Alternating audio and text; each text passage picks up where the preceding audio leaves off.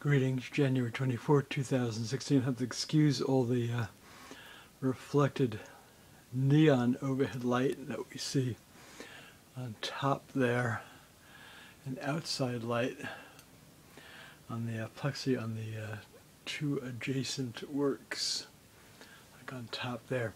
But I just added, I've added 3 accoutrements to the wood frame that Elie Wiesel has been framed in for many years.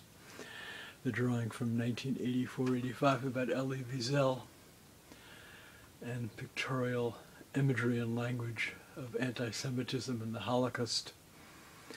The railroad spikes, that was done in 84-85. The railroad spikes were added in 1987. There's 5 of them. And I added like a metal, like bureau or dresser, like pull thingy in the left there.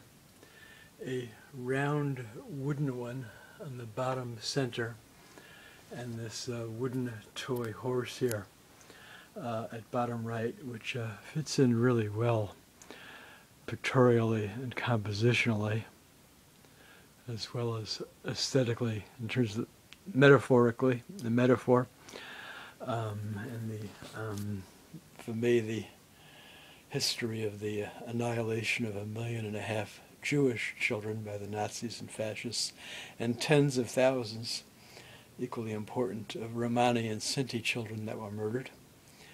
And as well, there were tens of thousands of physically and mentally disabled Roman Catholic and Protestant Austrians and Germans who were systematically murdered in the Nazis' T4, like capital punishment, euthanasia program, which paved the way for the final solution against European Jewry and European Romani and Sinti people.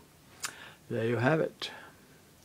The adjacent works are Bonhoeffer de Juda, with special guest appearances by Rudiger Schleicher at lower left, and Alec Schwartz, a late survivor friend, at lower right.